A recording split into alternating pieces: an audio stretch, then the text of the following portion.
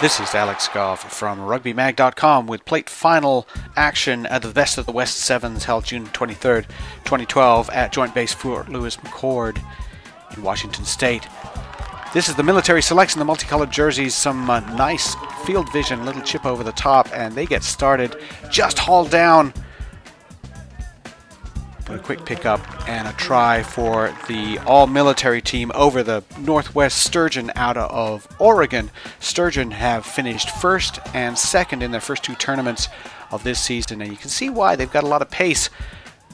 A really good long-range try there to tie it up.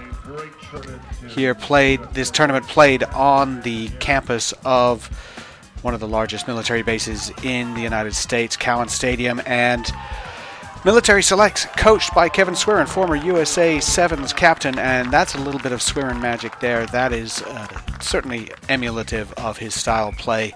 Great try from the military players. In the second half now, and moving the ball quickly. Good lobby pass. Now we'll see a quick switch move, using the pace out wide and using the space as well. Another try for the combined services players. Then we got a quick tap. That's Andy Locke, former All-American, sending a wide pass out. Quick cut back inside. No problem there. Military team is up comfortably now, but the Sturgeon do have something else to say about that. Get the ball moving. Shrugged through one tackle. And that's their second try of the afternoon. But it won't be enough, as the combined services team will end up winning 33-14. This is the last one. Some weaving running.